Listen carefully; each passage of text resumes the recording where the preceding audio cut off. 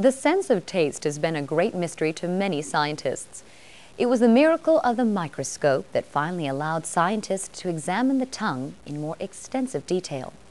Upon examination, the tongue was found to have many sensory regions, known as papillae, scattered on the surface. The three papillae are valate, foliate, and fungiform. Each of these has a taste bud on its surface that is sensitive to one of the four basic tastes: sweet, sour, salt, and bitter.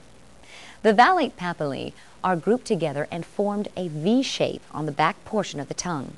They are responsive to the bitter and sour tastes that are present in various foods. The foliate papillae are located on either side of the tongue, just above the valate papillae. They are also sensitive to sour traits of food. The fungiform papillae are the most abundant. They cover the tip and outer edges of the tongue. These papillae are responsive to the sweet and salty tastes that are distinctive in many foods. The papillae we've just discussed contain what are known as the primary taste buds. It is important to note that there are many taste buds scattered throughout the mouth and throat, but these buds assist the primary taste buds in determining each particular taste.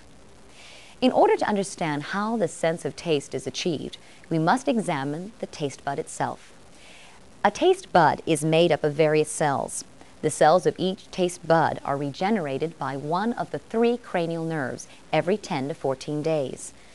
Some of these cells function as receptors, which are responsible for sending chemical information regarding substances in the mouth to the brain.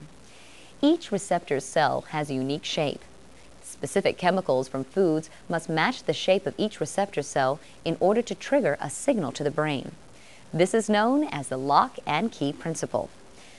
The signal from a receptor cell will travel from the nerve ends up into one of the three cranial nerves. It will then pass on into the central nervous system, where regions of the brain stem will decode the chemical information into a distinctive taste. It is also important to note that the sense of sight and smell work collectively to heighten the marvelous experience we know as taste.